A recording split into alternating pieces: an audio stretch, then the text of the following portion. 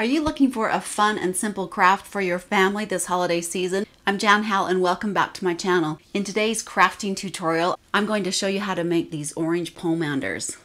It's such a relaxing and simple craft that gathers the family around the table for some quality time. And the best part is the amazing aroma that you're going to smell while you're making these.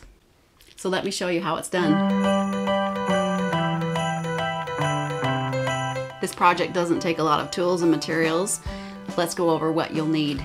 You'll need a fresh, firm orange without any blemishes if you can find one. You can also use limes. Look how cute this lime looks. You'll need a bunch of cloves. I like to buy them in bulk. I'll put the link in the description below where I find them at a good price. That smells amazing in itself. To make poking the cloves into the orange a little easier, you can use a toothpick, a paper clip, and sometimes you don't even need anything. The cloves will go into the orange really well. I find the fresher they are, the easier the skin is to penetrate. If you want to make perfect circles around the orange, you can use elastic bands, washi tape, or you can use painter's tape or masking tape just to mark that circle and leave a place for a ribbon if you want to. And a ribbon if you want to put one around your orange, like I have here. And we'll be going over how to preserve the orange at the end of the video, and I will give you the ingredients of the spice mixture that will help preserve them a little longer.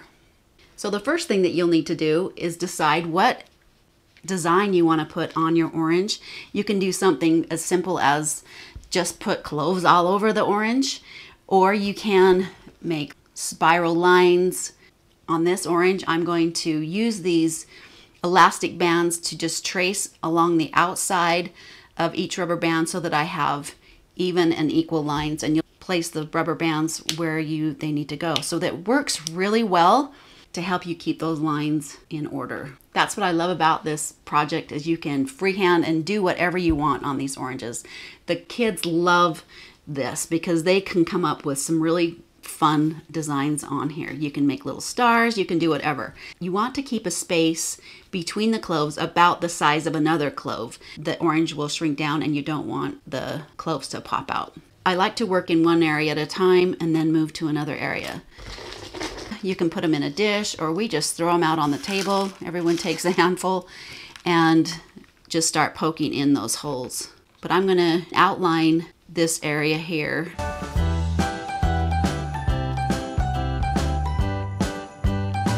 How easy they're going in. So this orange is pretty fresh, and I probably don't even need to poke those holes, so it makes the process a little easier if you have an orange that's easy to push in. And this rubber band that's going all the way around, I'm going to make it a little wider so that I can put a ribbon there. So instead of that elastic, I'm going to put this washi tape down and around so that I can stay on track.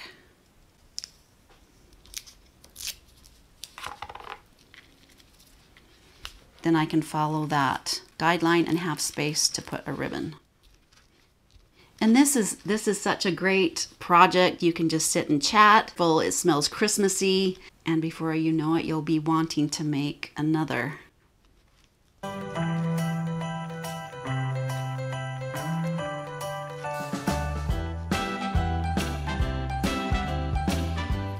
It's smelling so good. I wish you could smell this. So you just continue that until you have it like you want. You may be wondering, how long is this going to last?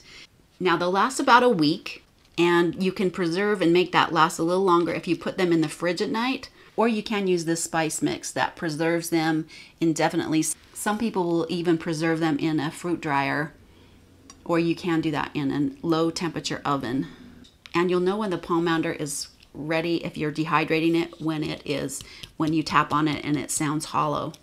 I just like to make one and then make another one the next week, one or two, just to spread that out during the holidays, and so I have a nice fresh smelling pomander. When you finish putting all your cloves in, you can remove the rubber bands and the tape.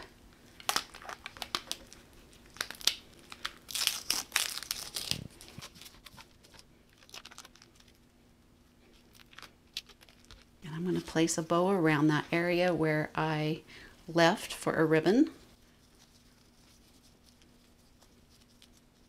Now you may be wondering, what do I do with these pomanders? These are really cute sitting on a shelf, or you can arrange several in a bowl and use them as a centerpiece.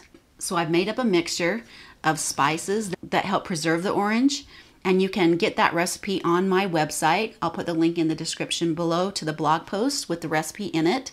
Set the orange or lime in the bowl and just sprinkle it over the top. And you'll want to do this soon after you poke the holes in, because then the juices that come out when you poke the hole, that is where the spices will collect. And once you have sprinkled the spice mix over the top, you can take just a craft paintbrush and brush off the excess. That's all there is to it. So go grab some oranges, gather your grandkids around or your family members, and make an orange pomander. If you enjoyed that crafting tutorial, make sure you like and subscribe to the channel if you haven't already. Have a wonderful day, have a Merry Christmas, and we'll see you next time.